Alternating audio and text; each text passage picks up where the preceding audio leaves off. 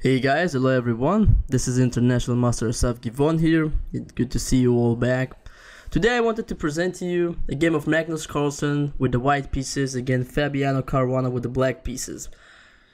So since the match is taking place right now in London, a lot of people were debating prior to the match and during the match who has the better chances. So at the time of the recording of this video, we have two draws taking place. In both of them, in one of the games, Carlsen had the advantage but didn't manage to win.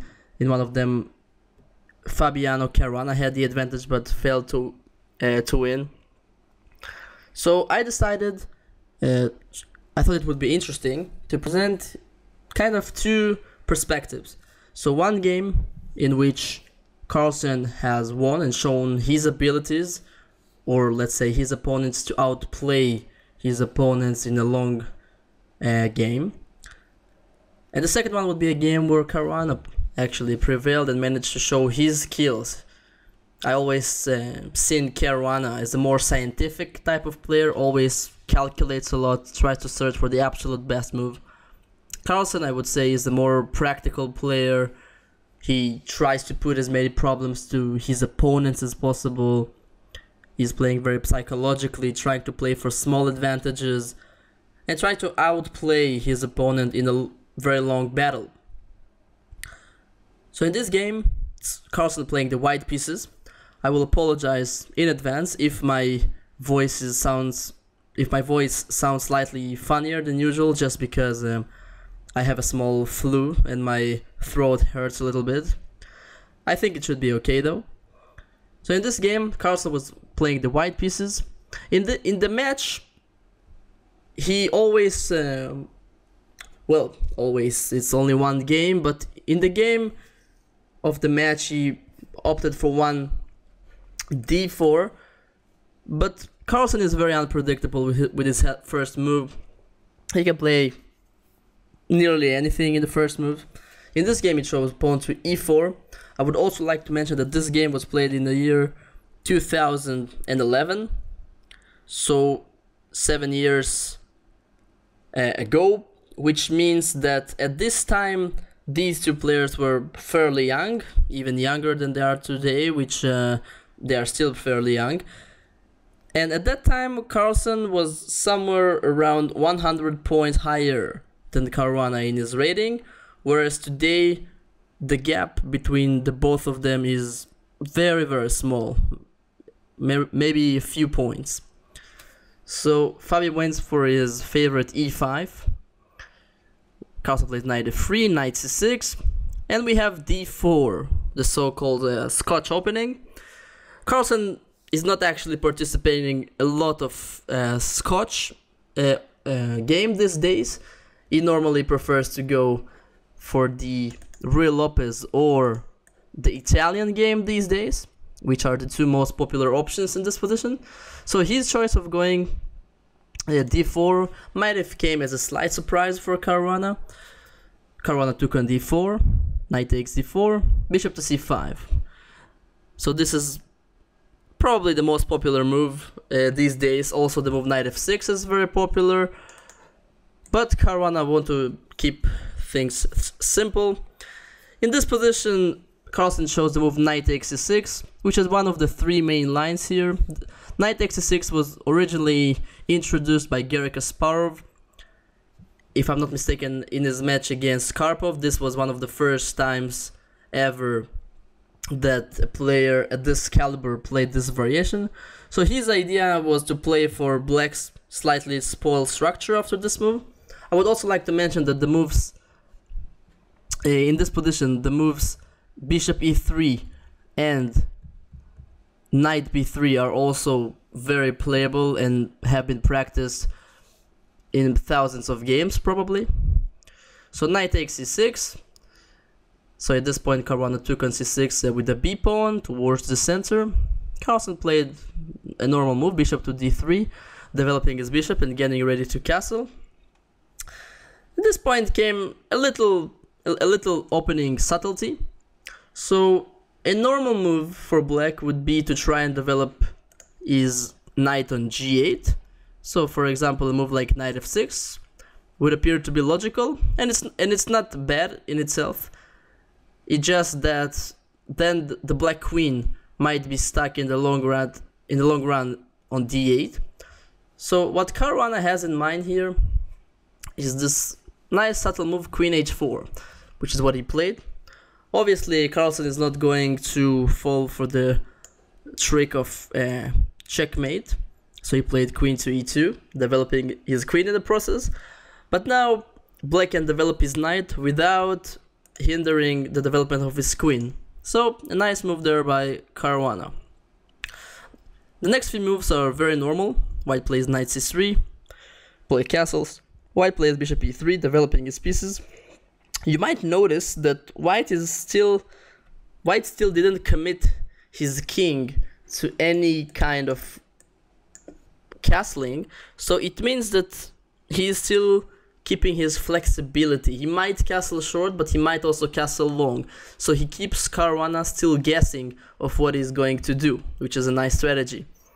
At this point, Caruana's bishop on c5 is hanging, so he chooses to deal with it by moving bishop to b6, which is a nice little move, because now if white chooses to exchange those bishops, this would go just right to black's hands, because he would recapture towards the center once again, actually opening up the open a file for his rook and also improving his pawn structure. So there is really no sense in doing that.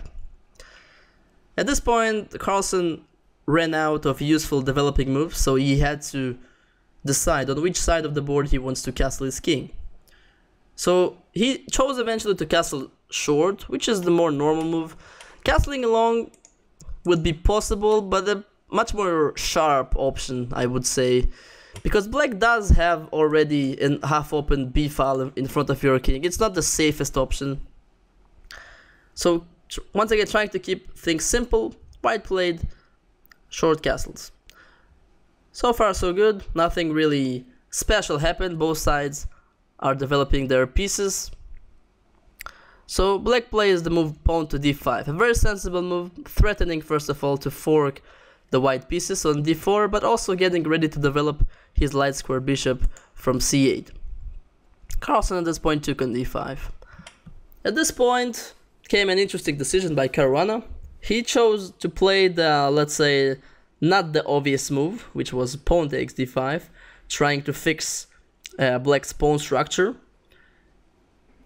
So in my opinion, the reason Caruana did not go for this is probably that he either felt that these pawns could be slightly exposed in the long run, or my second guess would be that he just saw this concrete variation that follows.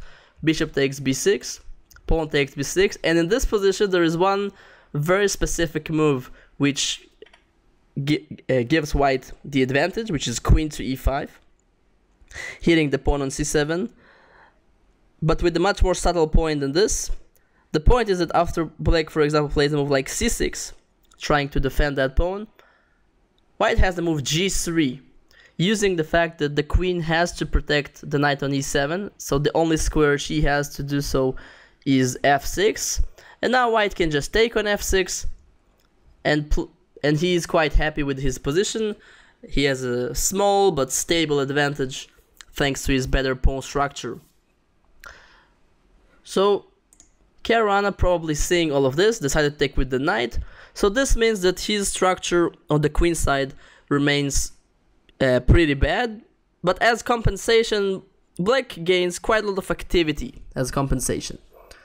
White now played bishop to d2, a very sensible move, so he doesn't want to allow black to spoil his own pawn structure, and he also doesn't want to take on d5, since it would only help black to actually kind of get his pawn structure intact.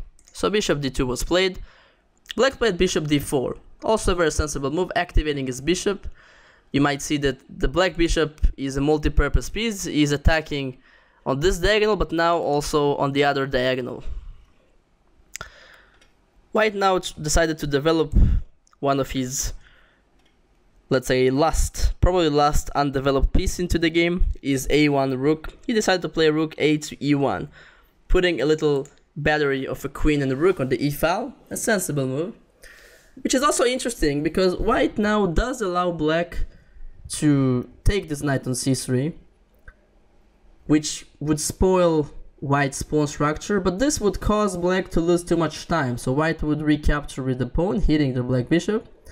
Let's say the bishop retreats to its initial square, and because black lost so much time in his operation of spoiling white's structure, white maintains the better position here because he has the more active pieces. For example, queen to f3 might look like a nice move, hitting the pawn on c6, and while both sides has very bad pawn structures, still white maintains the advantage because he is better developed and better positioned. So Caruana didn't really want to go for this. He played the move knight b4. A very sensible move, trying to eliminate white's strong bishop on d3.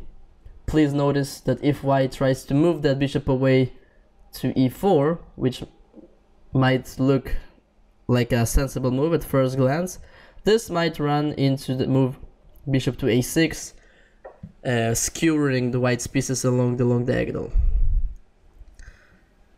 So this is the part of the game when things started getting much more concrete.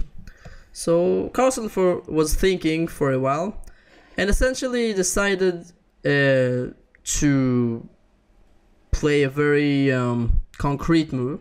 He didn't want to allow black to take his bishop, so he played this little move queen to e4, practically forcing the exchange of queens because the black queen is under attack, but if the queen tries to move away, black will get badly checkmated. So queen takes e4, and this allows the white bishop to escape just on time, when the move bishop a6 that Caruana has now played can be met with knight e2. Basically, the move knight e2 might look like a strange move because it's self-pinning the white knight, but now two of black's pieces are under attack. So the move bishop c5 is forced in order to protect the bishop and also the knight. And in the next couple of moves, Carlsen is going for a very big operation of depriving black of his very great activity in this position. So a3 first of all, driving this knight, very active knight on b4 away. Knight d5 was played, and now white also played the move pawn to b4, also driving the active bishop on c5 further away. Bishop to d6. This was, in my opinion, one of the most critical points in this game. White has now played what I consider to be the star move of this game. In this position, basically, there's nothing wrong about black's position. You might even consider black's position to be superior because the white knight on e2 is practically pinned and cannot move. But Carlsen is going to prove that this is not the case. He just played the move knight to d4, basically giving up his rook on f1, so Caruana took it. King takes f1. So, in exchange for the material that white was sacrificing, first of all, he got to untangle his pieces for their pinned positions. Now the black pawn on c6 is badly hanging, and is most likely going to fall. Black played the move knight to b6, knight takes c6. So white's compensation is based on the fact that it's not easy for black to activate his rooks. You see this knight on c6 is controlling a lot of vital squares, not allowing the black rooks to be too comfortable in their positions. Black played now the move rook f to e8. A very sensible move, trying to activate the f rook into the game, putting some pressure also against the bishop on e4. So now, once again, Carlsen is playing very much to his style. As I already said, not Kasparov, but Carlsen is actually a very universal player. He can play very well in sharp type of positions. He can also play very well in the very quiet types of positions. And in this game, he really shows some very Karpovian abilities to fight against the opponent's pieces, which was probably the very best trademark of former world champion Anatoly Karpov. He now plays a very nice move, pawn to a4, threatening to kick this knight on b6 away from its position, and also activating white 3 versus 2 majority on the queen side. Very, very nice move, and this move is backed up by the tactical point that if black just captures this pawn on a4, then we have the little tactic knight e7 check with a discovered attack against the rook on a8. And then after, for example, bishop takes knight, bishop takes rook, rook takes bishop, rook takes on e7, white maintains quite a nice advantage in the endgame thanks to his much more active rook on e7 and black weak pawns along the 7th rank. So this is pretty much unacceptable for black. So he decided just to play the move king f8, a sensible move, trying to get his king closer to the center of the board. White played the move a5, hitting the knight, knight to c4, attacking the white bishop on d2. And now also a nice little touch of Carlsen, kind of showing his class. He plays the move bishop to c1. As you can see, the bishop on c1 is completely limiting the movements of the knight on c4. So he makes sure that the knight on c4 is not going to participate anytime soon in any active operations. And you will see later on that this would be a very critical point in the game, that the knight on c4 doesn't have too many squares to move to. Black played the move pawn to a6. So at this point, I think it's the part of the game where Fabiano basically started feeling very uncomfortable about his position, even though his position is objectively quite okay. And I'm sure that if you would just put an engine, for example, in this position, it would say that the position is maybe around equal, maybe slightly better for white. Nothing too dramatic. But the position is extremely uncomfortable for black to play. And this is one of Carlsen's main characteristics in his chess games, is the ability to make the opponent uncomfortable and uncertain of his moves. And in such cases, the opponent is much more likely to make mistakes, which is just what happened. White now played the move f4, which is a sensible move, trying to limit also the movements of this bishop and also giving the white king a square to be further activated into the center of the board. So we can call it a little improving move. Also taking away the square from the black knight potentially on e5. So basically you can see that the white strategy is pretty much revolved all around limiting the movements of the black pieces. Now came probably the most critical mistake in this game, probably the only mistake that Caruana played in this game. But when you play against a player like Carlsen, one mistake usually is there is no way back from such mistakes. He played essentially a sensible move, which is rook to e6, just to realize after the move bishop d5, a very simple move. Probably Caruana missed this whole idea that Carlsen had in mind, and suddenly the knight on c4 is trapped. Black actually resigned after the move rook f6 and rook to e4. The knight is simply lost, and once the black knight is lost, black is basically being left with a position where he has the material disadvantage as well as a very bad position overall, so he saw no purpose in continuing the game. Going back to the critical position, black did have one very specific resource that could maintain the equality for the time being, which is knight to e3, a very tactical move. I'm also guessing that at this point maybe Caruana was already in time trouble, which can explain why he blundered such an easy, fairly easy detail, and also a reason why he failed to see this variation that follows. Knight to e3 check, using the fact that the bishop on e4 is slightly hanging, so white has to take with the rook, and then this move bishop takes on f4 comes. So basically skewering the rook and the bishop, and after the move rook to f3, bishop takes bishop, bishop to d5, hitting the pawn on f7, pawn to f6. The position remains very complicated. So the material balance on the board is actually black still has the advantage. He has a rook versus the knight, but the knight on c6 is so well placed that actually the position is probably around equal still at this point. Nothing, the game is still ahead of us. It would be very interesting to see how the game could have continued had Caruana played this, but he lost immediately once again after the move rook to e6, and he resigned at this position at move number 27. So pretty much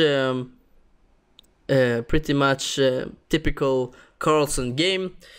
From the opening stage, he didn't try to go for a very big advantage in the opening. You have seen the position was pretty much equal throughout the game, but he kept putting some little problems, some little, let's say, little difficult questions for his opponent to answer, and slowly he gained a dominant position, even though it was never so bad for black, but definitely very uncomfortable until the very big mistake came. This is many times the way Carlsen's games are being executed. Play for small advantages, make your opponent uncomfortable, and basically wait for his mistake. That's I think Carlsen's one of his big trademarks. So really hope you enjoyed this game. I certainly enjoyed quite a lot seeing this game. It was a nice display of power by Carlsen, especially that exchange sacrifice on move number 18. It was probably 19. Yes, this was a really nice touch of class by Carlsen. So really thank you guys, and see you in the next videos. Bye bye.